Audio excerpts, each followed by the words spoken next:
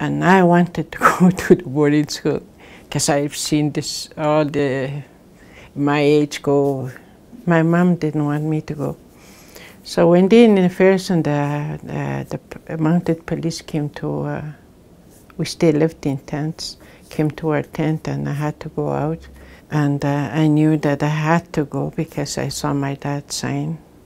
And that evening I asked, am I going, and they wouldn't, my mom and dad wouldn't answer me. They were sort of mad at each other. I figured out that my mom was mad at my dad for signing.